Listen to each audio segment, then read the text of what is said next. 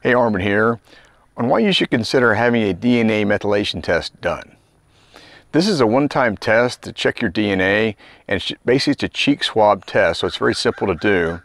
But once it's done, you've got the results you need, and then you just call in and the medical team will go over your results so you can figure out, okay, what are the best raw materials or nutrients I need to stay in great health? And that's the beauty of it, because you're going to know, because based on the DNA. So they're going to check things like methylation, they're going to check things like oxidation, inflammation. So there's a whole series of things that come with this test. And then when they go over with it, you just write down the nutrients that this says you're best suited to with your DNA structure, and how the different components of your DNA, whether it came from one family member or from both family members, like your mother and father, you got that gene from both of them, you got it from one, you're going to know that, so you know how important it is.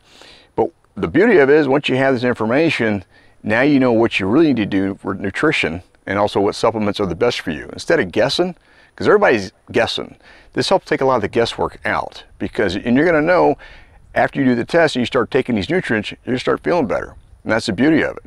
Now, the test can vary in price. I mean, it can be $500 or so, but it's a one-time thing, so keep that in mind. But once you have it, you have it. And so when they go over it, now you got a game plan. You got an actual game plan that you can work off of.